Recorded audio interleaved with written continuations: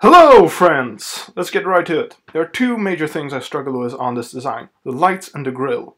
Polestar has an extremely distinctive grille even though it's a mostly electric brand. I wanted to remove it to clearly signal this is an EV, but then decided against it as it would make design harder to identify as a Polestar. Then the lights. I started the redesign with a Polestar 2 as the rear lights made me think of a truck, but I was unsure of how to translate the front lights into the beefy muscular truck language. I will talk about more on what I did after this is finished. While I'm drawing, I just figured on talking instead of copyright-free music. Mute me if you like. So, in my country, you need a special sticker on your car when practice driving with someone who has a license.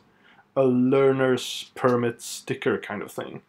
Recently, I've been seeing them on more and more outrageous cars. Not just shiny Mercedes, but like Ferrari special. I can't even imagine the pressure these kids must be feeling. Now son, take a right at the next intersection, and remember, if you scratch Daddy's car, he will kill you. Dad, stop saying that every time we're about to take a turn. And the surrounding drivers clear the road, because there are two witnesses in the practice car while most others only have one. So if it crashes into you, you will find out what a Ferrari repair bill and a bankruptcy declaration form looks like. Learn something new every day, they said. When I was practice driving, I drove a piece of crap garbage car that wanted to die. Then me behind the wheel with a kamikaze bandana going, "Try me, you bastards!" People got out of the way. Fast. Same effect, fraction of the stress and cost. So, it's not cars like Tesla, Mercedes S-Class, or GTS with these stickers that freak me out anymore. That's fine now. A while ago I saw a sticker on a Nissan Skyline, and today a BMW M3. Then I'm thinking, what are you doing in there? Daddy, what are we learning today? Well son, it's called drifting. But what about parallel parking? Never mind that, it's more important. I'm glad that people in my neighborhood have their priorities straight. And I'm sorry I made a kid like 9 years old. It was kind of a necessity because I have trouble doing a teenager that is going through stuff because of puberty voice.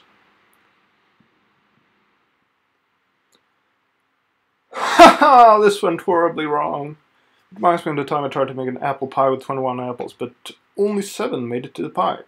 We lost a lot of good apples that day. God, it was a mess. So is this. Normally, this is something I would be ashamed to show. The software I'm using to draw keeps crashing and corrupting my file, so just stop now and try to deal with the issue. I want to refine the design more, work on proportions, and make some kind of background, but I just need to stop. So, on what I managed to get done. In my opinion, electric cars aren't quite there yet in comparison to fossil fuels. We need more range and faster recharge, but if you must make an electric truck, it needs to be more aerodynamic to improve fuel efficiency or no one will want it. Which is what I tried to do. You can see I experimented with a flying buttress kind of thing to improve airflow in the rear, rounded off the design and tried to make the surfaces look less vertical compared to common trucks. I try to make it look more truck-like by introducing these bold, contrasting lines that also make it look boxier than it is. Well, that's it. It went horribly, but I had fun. I hope you did as well.